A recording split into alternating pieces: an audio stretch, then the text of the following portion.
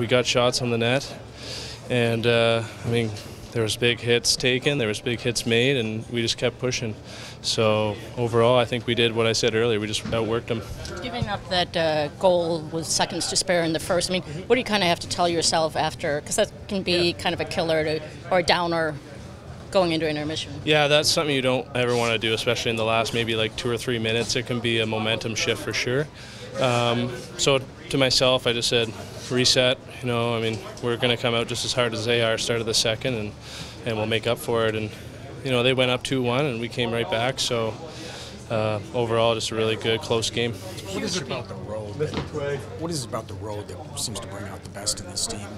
About the what? The road, playing on the road. Oh, the road. I don't know. You just that's a hard question, I guess, because you just want to grease one out, and we're a team that can do that. We got guys that can work really hard, and I think that's just our style of hockey, maybe. How about that PK? I mean, that came up huge. That 116 stretched down 2 men.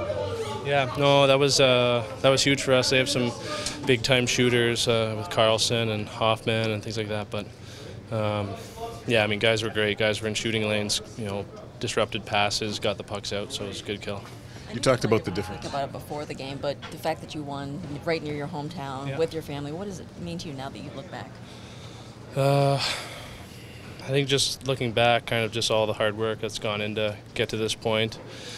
And, you know, every one of them just said, hey, you know, the real work starts now. So that's something I'll keep in mind. And, you know, it feels good for all the wrong reasons, I guess, just winning in front of them and, you know, my best friends here and everything. So, yeah, it was just a really good feeling.